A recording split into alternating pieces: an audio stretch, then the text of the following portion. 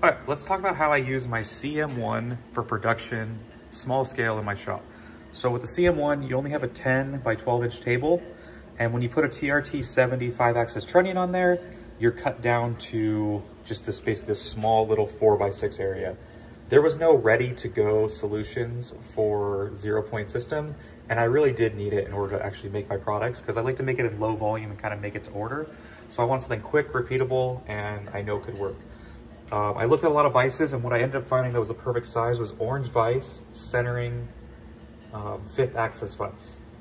This thing was great, and what I liked about it most is that it used a dovetail system that was very similar to their main line of vices that they did sell pallets for.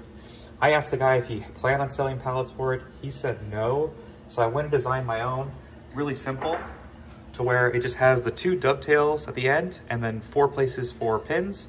I only use 2 of those slots. You throw it on top, it locates on the pins, and then you tighten down, and the dovetail clamps it down to the vise and repeats.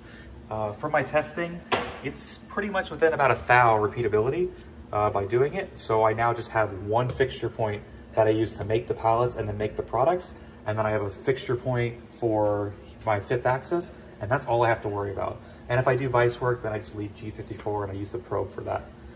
But yeah, and then in order to make those pallets, before I put all this stuff on here, I had to create a larger, bigger pallet. That's the mother pallet that takes these billets and turns them into my pallets so they're ready to go and I can easily restock and replenish. And what's great is I can buy these pallets for about, these billets for about $12. And in 10 minutes, it creates a perfect pallet.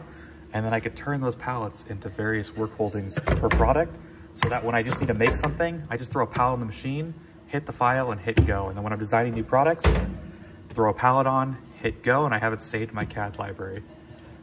But yeah, great solution. If you're needing for space and you want a cheap 0-point system, this has been fantastic.